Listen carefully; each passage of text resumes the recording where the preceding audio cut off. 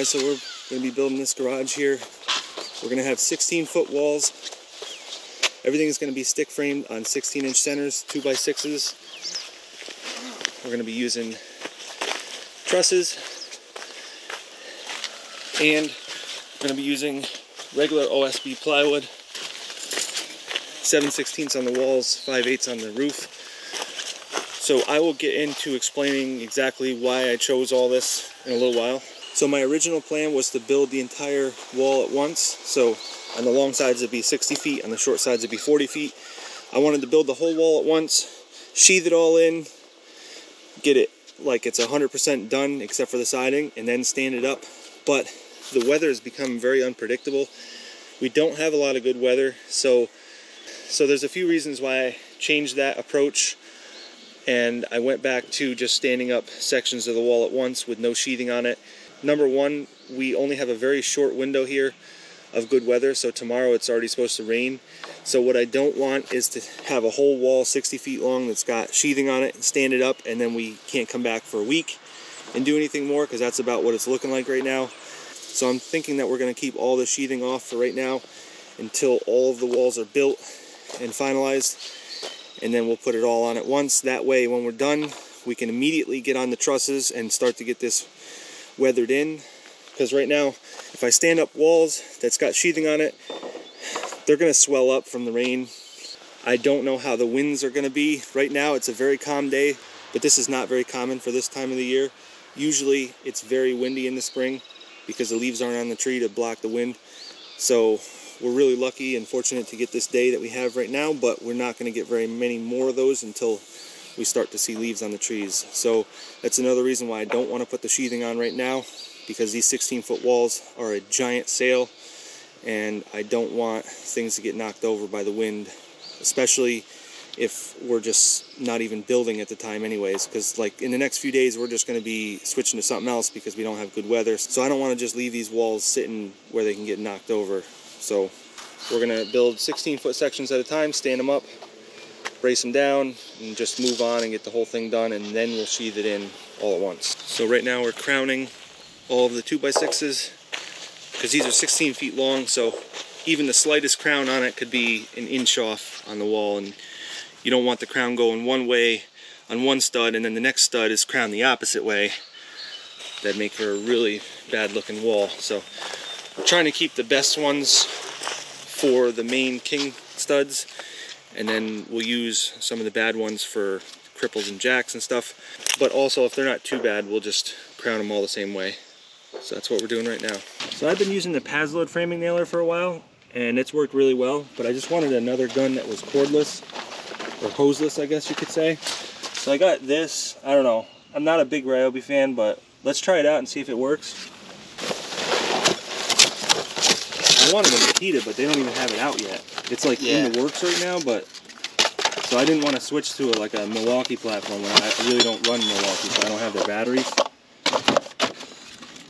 I, however, have a lot of Ryobi tools, so yeah. I brought all mine.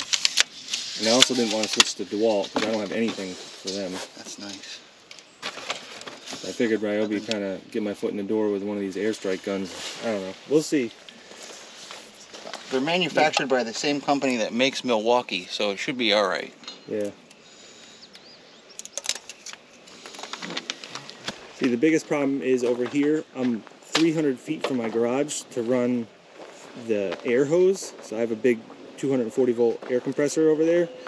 And we're also 300 feet from power supply. So running a compressor off of 300 feet of cord is not ideal either. So either way I do it, it's not really that great to run a pneumatic nailer, which I have a Paslode pneumatic nailer, but also having the convenience of not having a hose is nice too. I know these guns are not going to be near as fast as a pneumatic gun, but with two of them going, we should be alright. And I made sure that I got the 30 degree so that I could run the same nails as I'm running in the Paslode. I've been using these Paslode nailers for 15 years now. These things are really good. But you can only hold one clip in there, so... This you can do like 1.5 maybe? No, like. it's well, just one? Yeah, I guess you could do 1.5, but it's not really convenient. Just run one. So I'm running this without the HP battery. I heard the HP battery gives it a lot of problems. And then there's some other people that are saying that you have to run HP batteries. I don't see why though. You might just not get the full 750 nails, but I'm fine with 600 or whatever this will provide. So we'll try out the regular standard 4 amp hour batteries. So in this garage we're gonna have minimal windows. I'm thinking we're only gonna put 2 on the 60-foot sides each, and then maybe 2 on the back. And I'm also gonna put another man door in the back. The man door for the front's gonna be right there. We're gonna have a 12-foot wide garage door there, and a 10-foot wide garage door there. And I'm also gonna have a lean-to on that side, so I know that those windows are not gonna provide like a whole lot of light, but it's better than nothing. And the lean-to roof is gonna come all the way up to almost the other roof, so I really can't put a window there either. And believe it or not, this slab has 0 cracks in it still. One thing I did want to do with the windows is put them up quite a bit higher than normal, because the further up you go, the more light you can get, first of all. And second of all, I don't really want it down to the level where if I'm away for a while, people can like peek in the windows. I'm never really a big fan of that. So I want them kind of out of reach unless you use a ladder to peek in them. Because if I'm gone for a few weeks or something, I don't want people to be like looking in here. So we'll probably set the bottom of the windows at around 6 feet or so. And normally when I'm standing up walls like this, the only thing I do really for the windows is I leave a space for them. And I put the kings in there. And then once the wall is up, I put the jacks and the cripples and the header. That way you keep the wall as light as possible on the ground. And then once it's stood up, you can fill that stuff in easy. So let's go over the reasons I chose stick framed over other types of construction here. Originally, I did want a steel building, and I started pricing them out, and every time I talked to a steel building manufacturer or distributor, it just seemed like they were always trying to sell me something, and I really didn't like that. You would get a hold of somebody and you'd ask for a price, and the next thing you know, they'd be calling you non-stop trying to get you to buy something from them, and I'm just not a fan of that whole type of deal. That's good. Okay. That seems pretty good, actually. So far, I'm pleasantly surprised. So the other reason why I didn't go with a steel building is because of the price. So a lot of these guys were starting out at about 50 grand just for the bare minimum. That's just for the structure and the siding and roofing. And that's not anything, obviously, with the site work or the concrete work or any kind of insulation or finish work or anything else. It was just the frame and the siding and the roofing. So then I started pricing out for a regular post frame construction, or a pole barn as you might call it. And I don't know if you guys have ever watched R&R Buildings, but I watch him a lot, or at least I used to anyways, and I love post frame construction. The problem is in New York State, the snow load is so heavy here that you got to have the columns 4 feet apart, and you still have to have headers. So by the time you buy those laminated columns at 16 foot long, they got pressure treated on the bottom and KD on the top, or SPF, and those columns are about $120 a piece, and for 200 feet of perimeter, you're looking at like 50 of those things. So just the columns alone were like $6,000 or $7,000 or somewhere in that range. I can't remember exactly, but I started pricing it out, and I'm like, well, if I just stick frame this with 2x6s, a 2x6 I can get for $10, and those columns have 3 2x6s in them. So really, I'm paying $120 for a column that really only has $30 worth of material in it. And that got me thinking, well, let me just price the whole thing out with stick frame, and just out of curiosity, let me see what it's going to be. And the framing for this whole building is only $3,000 for the walls. And then the trusses, you'd still have the same trusses whether you're going with a post frame or stick frame, so that doesn't even really matter. But just the walls alone, it's such a big difference. And I'm sure if you're in a different area with a lot lower snow load, it wouldn't be so bad. Like if you could put the posts 8 feet apart then that's really not so bad. The problem also is that you have to have headers as well. So even at 4 feet apart, you still have to have headers. So now you're looking at 2x12s going around the whole building. At least 2 of them going around 200 feet. Maybe even 3 of them. So, and some people use LVLs, but on a 4-foot span, a 2x12 would be fine. So now, in addition to the $6,000 or $7,000 that you have for the columns, now you have to also put the headers up. To me, that's just getting into a lot of unnecessary money. So while I do love post-frame construction, I just don't believe that it's a viable option for this area. The other part about post-frame construction that you have to think about is the fact that if you have the posts 4 feet apart, now you're putting the weight on the slab 4 feet apart instead of spreading it out. So now you have a much higher point load on each 4-foot section, which probably isn't a big deal, but it's just another thing to think about. If you have the post 8 feet apart, then you're really putting a lot of stress every 8 feet instead of every 16 inches like I have here. So after doing months of research and thinking about it, I just came to the conclusion that steel frame was just too expensive, and I didn't like the operation that they have going on with the salesmen, and then post frame was just too expensive, and I do like the operation with post frame, but at the same time it's just not cost effective to do that here. So that led me to stick framing, which really was my last option when I first started designing this. If I could have designed this building myself and then welded all the steel together and do a weld up construction, then I would have done that, because that would have been cheap enough where I could handle that, and it probably would have been about the same money as stick frame. But in my area, anything over 1,400 square feet and you need engineered plans, and there's not many engineers that are going to sign off on a weld up project like that. They get away with it out in Texas all the time, but that's not something you can really do in New York here. You got to have joints that are bolted together, and when you get involved in that, you just get involved in a lot of different stuff. So at that point, you're better off just finding a prefabricated building that you can put together yourself. And another thing, I'm using regular OSB, and I'll get into more of the reasons why later, but I just want to tell you guys right off the bat, I'm not really a fan of OSB, especially just regular OSB. Zipboard is quite a bit better. Regular OSB was a lot cheaper, and I actually saved about $3,000 from using regular OSB over Zipboard. So I'll get into more detail about that later, but for right now just know that I didn't even need any sheathing on this project, but the engineer sort of insisted on it. So I'll tell you more about that later.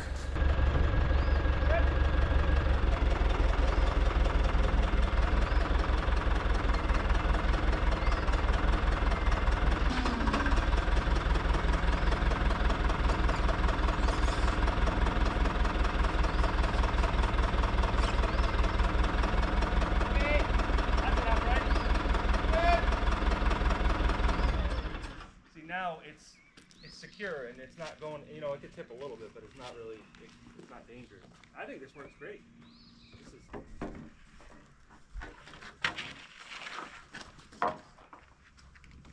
So tell me when that's about flat. Is that level? No problem.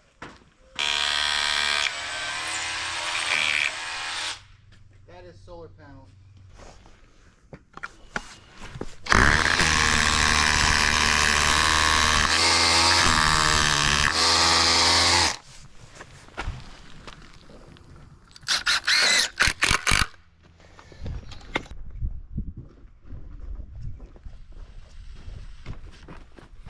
Consideration the bow, that's perfect right there. Good.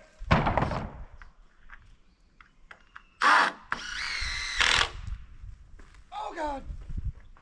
Oh shit.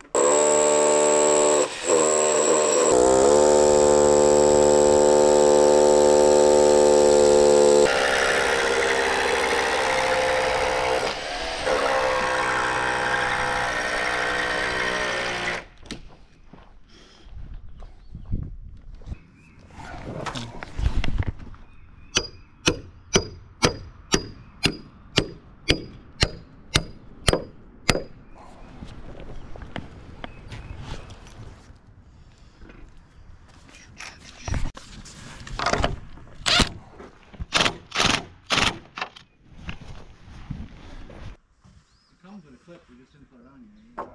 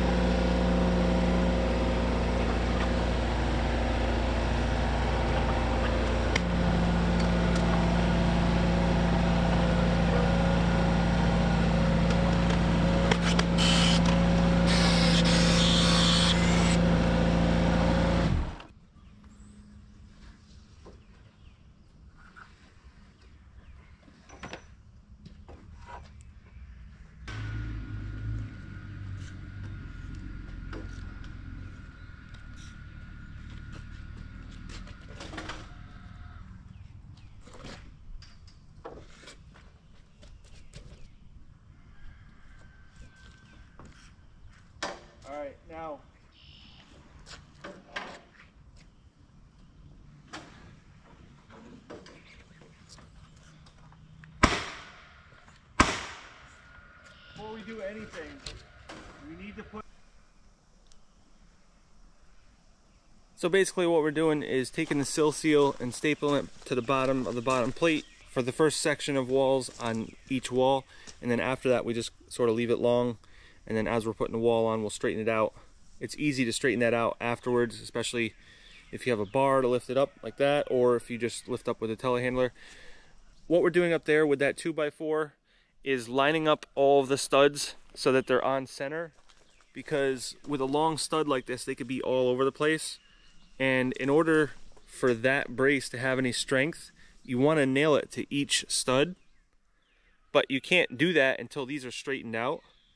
So basically what we do is we start off with just a couple nails in the bottom, a couple nails in the top of that diagonal right there, and don't nail anything else. And then we'll straighten it out with that by running our 16s from the corner, mark it on that 2x4, and then just put every one of those in place. That way they're nice and straight, and then you can go and put all your nails in the diagonal. And now you have a nice sturdy wall without plywood on it. And as we're going along, we're putting a top plate on. So we started with a 4-foot section, and then we just run 16 foot from there, so they stagger 4 feet. So the same thing there, we started out with a 4-foot section that overlaps the other plate, and then when we put the next wall up, we'll put a 16-footer from there, 4 feet into that section. So for right now, because we don't have sheathing on the walls to blow in the wind, we're getting away with a brace every 16 feet at a 45-degree diagonal. But if we had plywood on the walls, especially with these tall of walls, you would want them about every 8 feet. So before we put plywood on these walls, I'm going to put one in the middle of each one of these. And I'm going to also make them taller so they go right up to the top plate.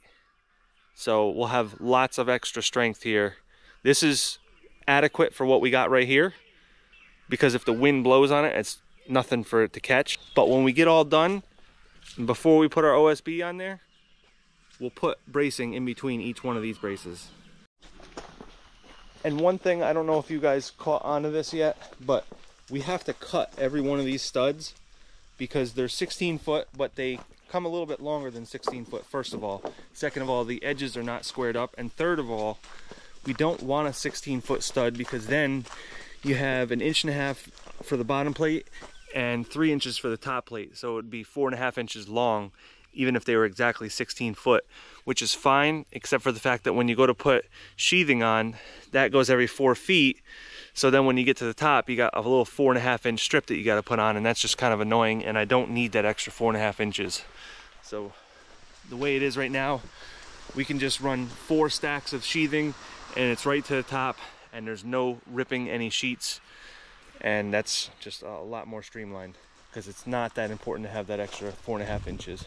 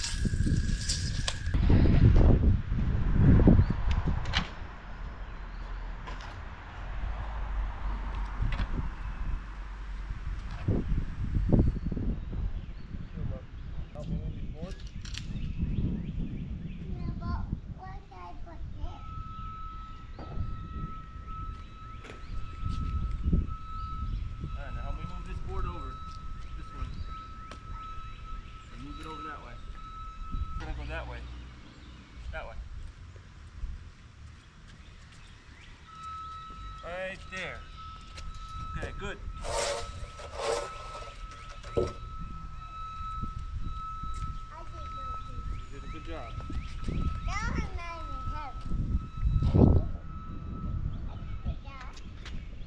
No, we're gonna put it right there. That's good.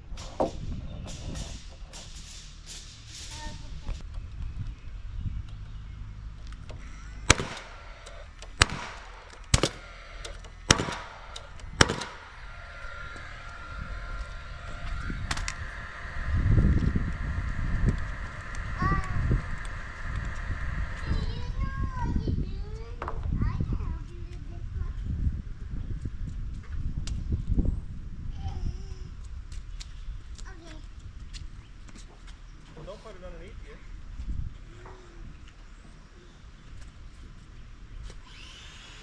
There you go.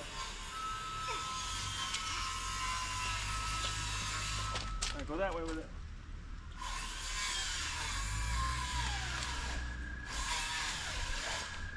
Right next to that one.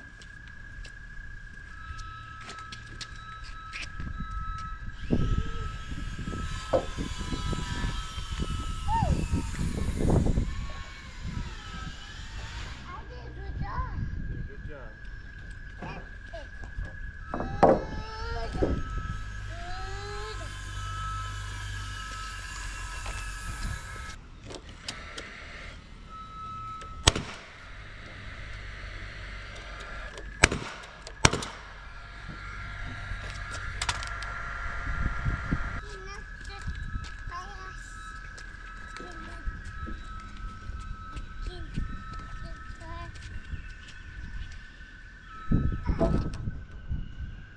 job. You being a good helper? Yeah. Yeah? Good helper, but not a good listener. Yeah. Not go with the bar right up. You can.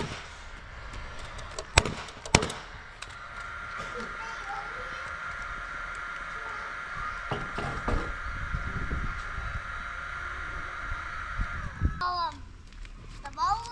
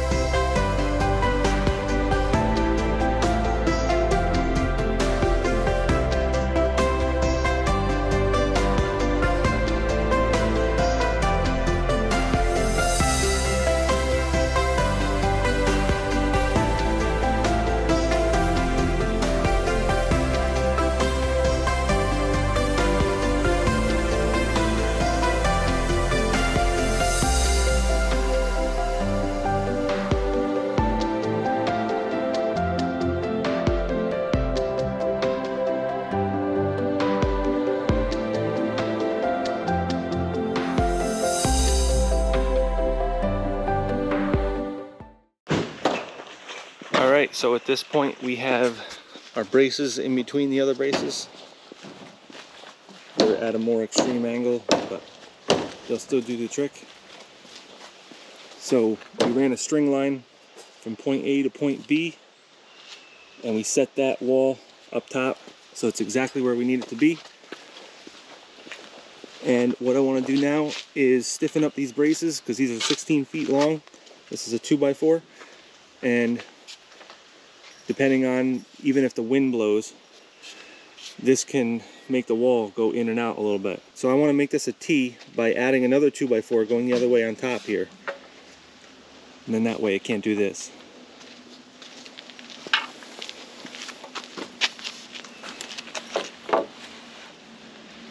So I just got 12-foot 2x4s, because you don't need to go all the way to the end. The flex is going to be in the middle.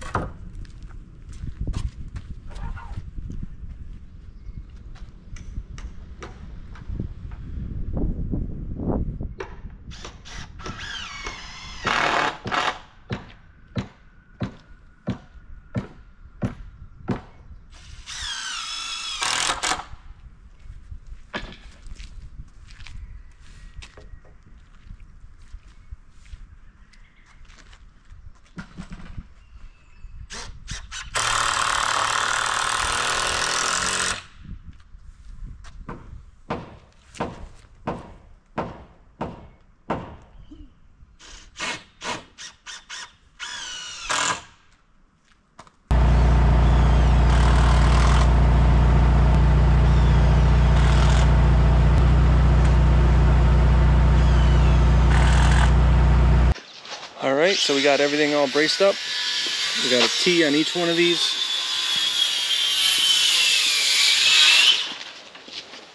We ran a string line down every wall and straightened it up so everything is within a 1/16 of where it should be. It's probably over braced, but to me there's no such thing.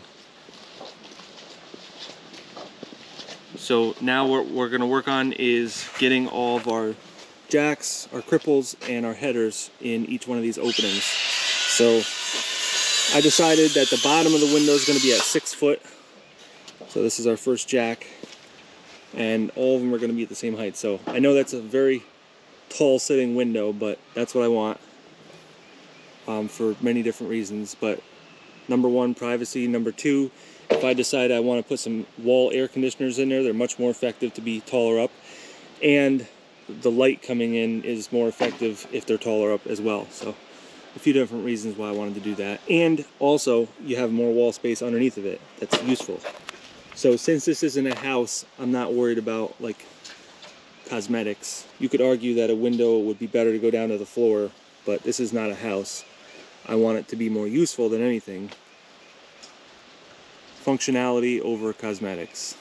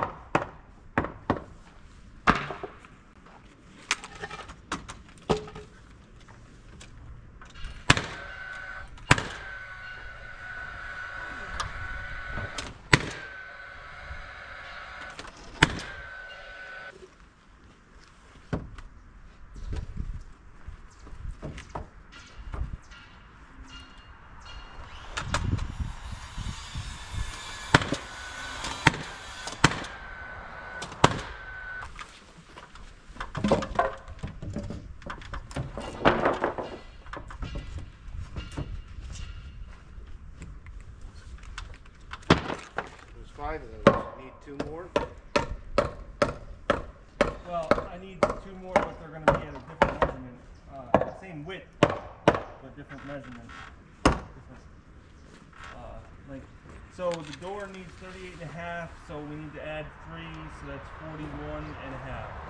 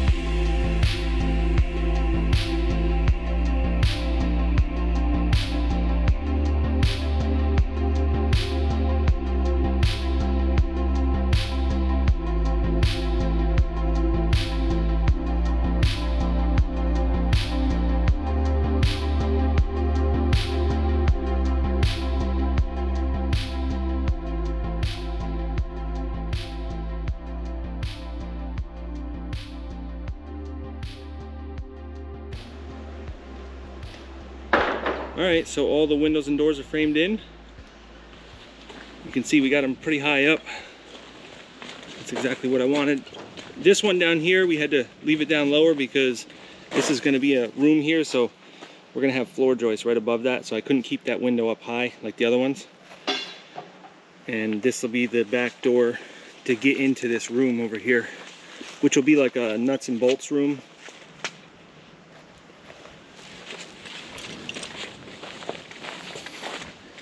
I guess in general it'll be like hardware and possibly some tools, but probably just hardware. And just one window in the back here. I know a lot of you probably think I'm crazy for just being so minimal on the windows, but it's really what I want. It's a garage, it's not a house.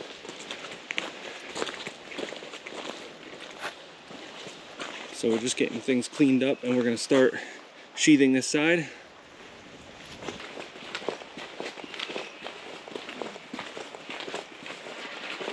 So 10 by 10 garage door, 12 by 14 garage door. So 12 feet wide, 14 tall. I wanted to go 14 wide with this, but the engineer would not let me budge on that. Either I could have an 8-foot door here and a 14-foot door there, or a 10-foot door here and 12-foot door here. I could only have 22 feet of doors. He would not let me budge on that. He said because this is a sheer wall, there's just not enough wall to keep this gable end from racking. So as it is, we already need to do some crazy stuff with some special brackets that you put on the bottom, and then we need to actually use 3/4 inch tapcons going in the bottom. And so this whole wall is like specially built because there's not enough for it to be a sheer wall, which is kind of crazy because I've seen garages like this that were built with almost no wall on this side. So I don't know what's so different about this garage, but unfortunately it wasn't my decision. I probably could have got real crazy with the sheer wall, and there's special brackets that you can put on the corners to make this work, and I could have probably got another 2 feet, but I think 12 feet wide is going to be plenty. If anything's wider than 12 feet going in here, then it's just probably doesn't belong in here. And then for this side, this will be more like for cars and pickup trucks and SUVs and stuff. We'll have the lift in there, and then that side will have like a portable lift for bigger vehicles, bigger machines. We'll have the whole lane open. That side, only half of it's open because there's going to be a room over there, and then there's also going to be a second floor. So let me explain how we're going to move forward with the sheathing. Originally I wanted to do zip board, so 7/16 zip on the walls and then 5/8 on the roof. But the price of zip is just so crazy right now. By doing it with OSB, I saved about $3,000, and you may say on this big of a building that might not seem like a lot of savings, but that amount of savings allows me to put some insulation on the exterior of this whole building and still be less money than it would cost for zip. So zip really does nothing more than seal up for air sealing, and then it also has a house wrap built in, but you still have to tape all the joints, and that does take quite a while. And so what I decided on doing instead was to put 3/8 fan fold on the wall. So I'm going to take some of the savings that I made from not using zip board, and I'm going to use it for exterior sheathing, and that does a lot more than the zip board because the zip board has 0 R value. So instead of house wrap, I'm going to upgrade to fan fold insulation, and then we'll have a little bit of a thermal break. Not a whole lot, but it's enough. It's enough to be something. So I'd much rather do that. It'll be a little bit more work, but at the same time I'm getting more value when I'm done. And as far as structurally, I don't even need this on here. I could have just done some bracing on the walls, and then basically the metal siding on this would have been the sheathing. It would hold everything from racking. So I really don't even need sheathing, but the engineer kind of insisted that I had it. I was just going to do purlins on here and girts, but he wanted me to do sheathing. He wasn't saying like absolutely no, but he was really leaning towards saying that. So I just, you know what, I'll just go with it. Sheathing is not that much money. And I do like the idea that it seals everything up pretty good, like from mice and bugs and stuff. I know you can seal it up pretty good with just the metal, but it's just an extra layer. So as we're putting the sheathing on, I'm gonna run a tape from one end to the other, and we're gonna nail every stud on the sheathing at exactly the 16-inch center, because they're really bowed. Whenever you have long studs like this, 16 foot, they're just gonna be really bowed. That's just sort of the nature of the beast. And so as we're going along, every time we nail the top of each piece of sheathing, we're gonna set it at the right spot with the tape. We're just gonna run 100-foot tape down here, and just every time we nail one, it's gonna be right on the money.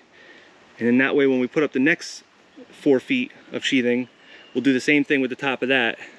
So it'll be 4, 8, 12, and then the top we don't have to set. So that'll keep all the studs super straight.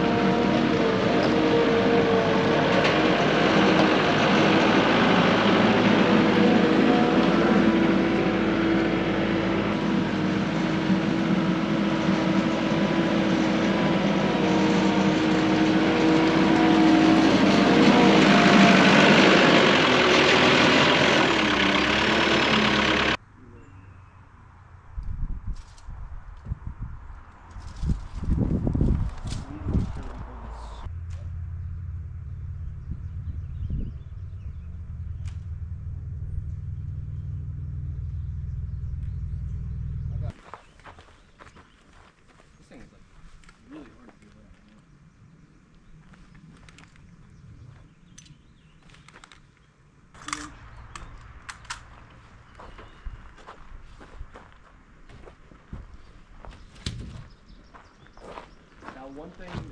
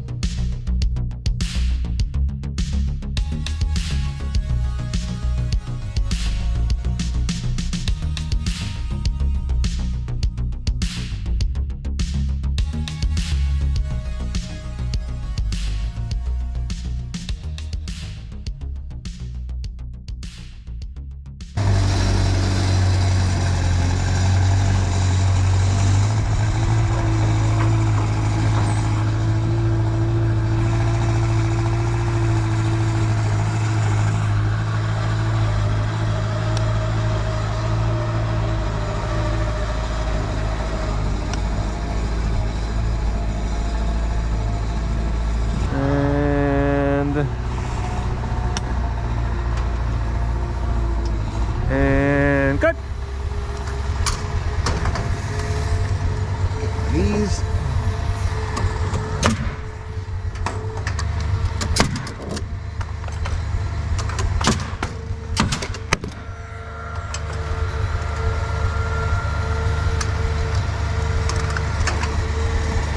I'm shutting it off. I don't care what you say. Ready? Ready, break. My boy.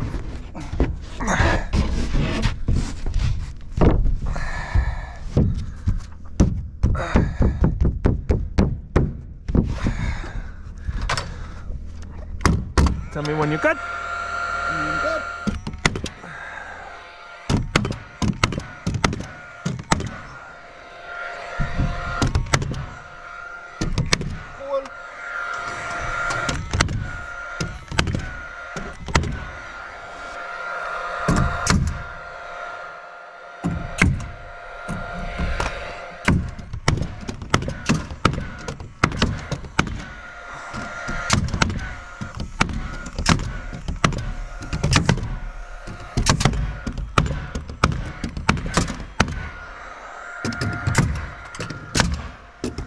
Next.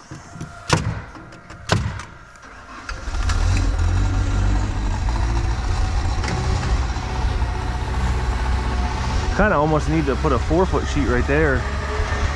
Guess we don't have any of them. We'll just have to work our way across.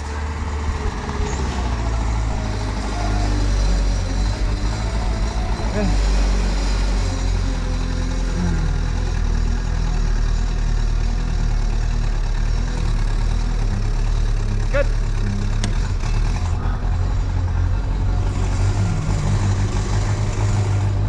Just go out a little bit. The only problem is, I guess we got a sheet right there, right?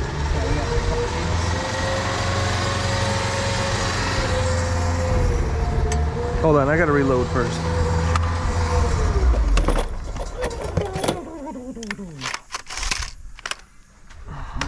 Suck is this, most of the sheets can be wasted. Yep. But we're gonna need a piece for up there, so maybe it'll be perfect. Yeah, maybe. Perhaps.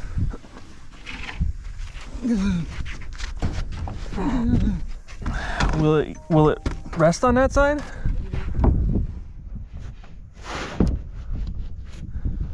If that's where you gotta be, then it kind of does.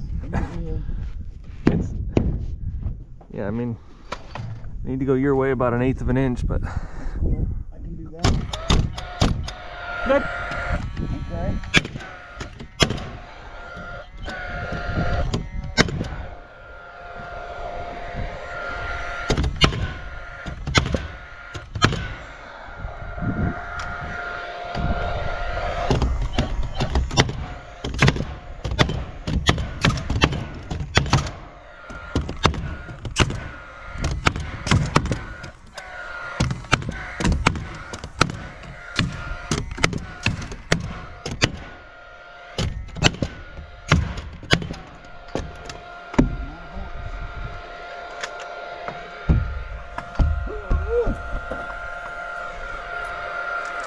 Well, I mean, we could actually just go, we could put the sheet on top of this and just leave the 4 feet for after. Do that the last thing.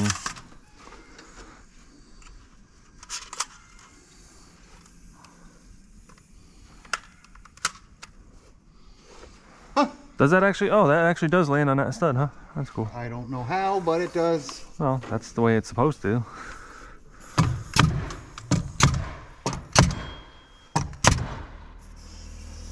Good. Something and stuff and things.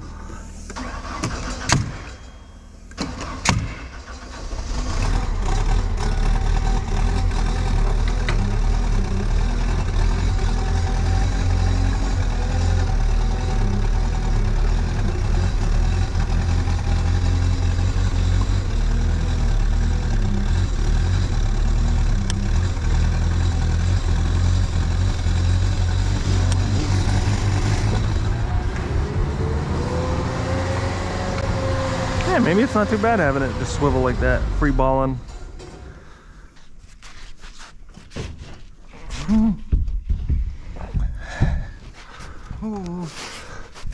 not cool. Yeah, maybe not. Whoa. I guess it's whoever pushes harder gets.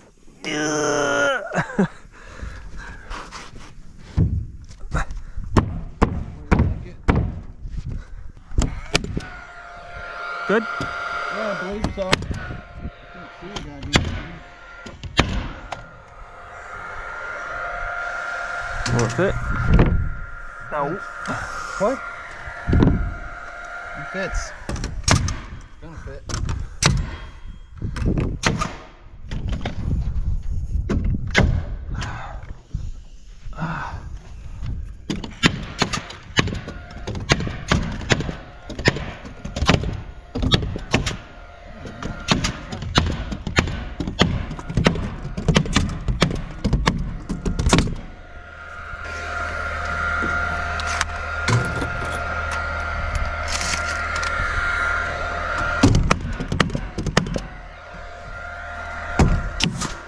What?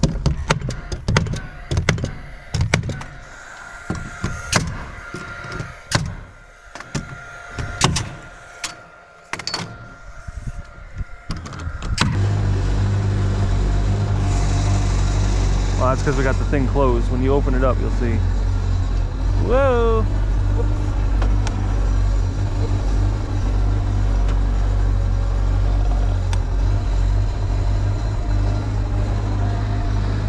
Why don't you just leave this thing running? I'm gonna do that now.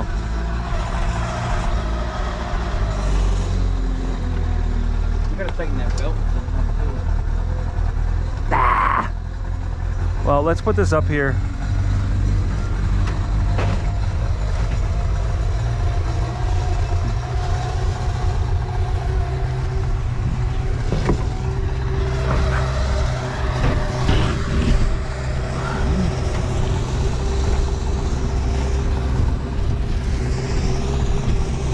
You good? Not really, but okay.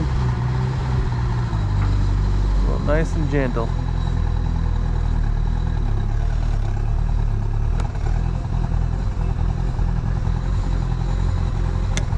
That should be good. Good.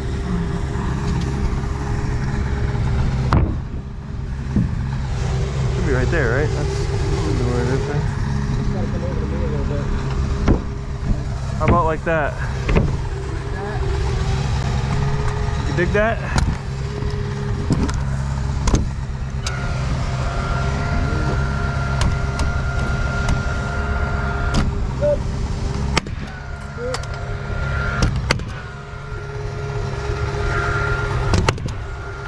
Is that halfway? Halfway.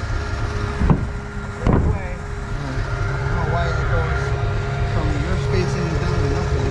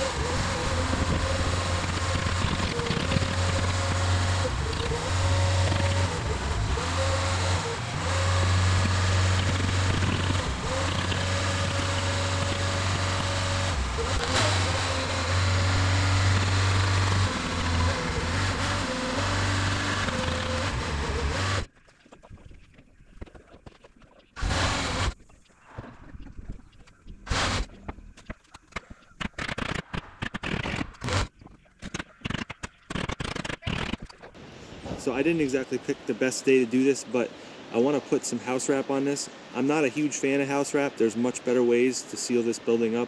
But in this case, I wanted to use some exterior insulation, some rigid insulation, and to use that, you need a weather barrier. Even though the rigid insulation is going to be sealed up with tape in between the joints, and that acts as a weather barrier. To code, that's technically not enough.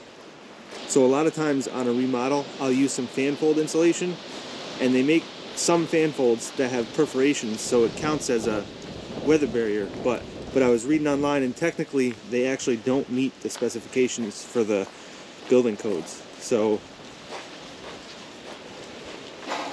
on a new construction project like this, using fan fold, I just don't want to get involved in anything where I have to tear it off and put a weather barrier on. So I got some cheap house wrap, and the idea is I'm going to put it on for now, and it's going to protect the building for a little while, and then I'll put some rigid insulation on it later on, and then I'm going to put my metal siding on. So I'm not sure if I'm going to put fan fold over that or if I'll do like a 1-inch rigid insulation. But either way, putting the house wrap on means that I'm meeting code, and then after that I can kind of do what I want. I'm a big fan of exterior insulation because you're insulating the studs. That way your studs don't have any thermal transfer.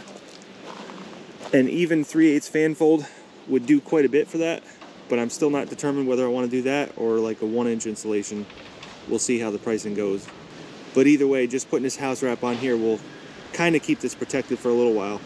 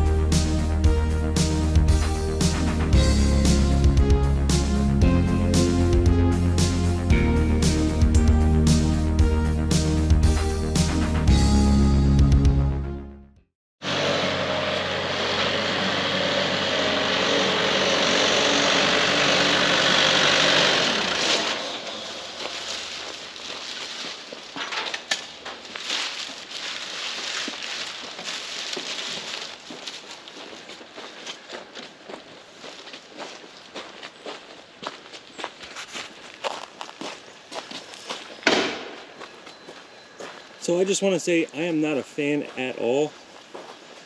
This is like some of the worst work I've ever done with this house wrap. It's been a long time since I used house wrap. Mostly what I use is zip board. Or I apply liquid house wrap. I'm a big fan of anything to do with waterproofing being liquid. Not a fan at all of this. But like I said, this is just to meet code. It's one of those things where it's kind of redundant because the foam I put on top of this will do the job better than this will, but the code is kind of stuck in its ways. So, but for $300 and a few hours of time, we'll meet code and then we can do what we want. So not much else to say about this. It's pretty basic. 2x6 construction, 16-foot walls, 40x60. Trusses are ready to get set. Right now it's the end of the week, it's Friday night, and next week looks pretty good on the weather radar. So we should be able to set those trusses, no problem. Should be able to have those all done next week. The roof will be sheathed in. And then we'll have a weatherproof structure, minus the windows and doors. So at that point, I can actually start working on a few things inside of here, because I have a few projects that I really need to get in here as soon as possible. The telehandler is the #1 thing, because it's hard to use that. The fumes coming from it are so bad. So we don't like to run it too much unless we have to, because it's definitely really low on compression. So as soon as I get the roof on this, I'm probably going to pull that telehandler right in here and rebuild that engine. So I think that's it for this video, guys, and I'll see you on the next one.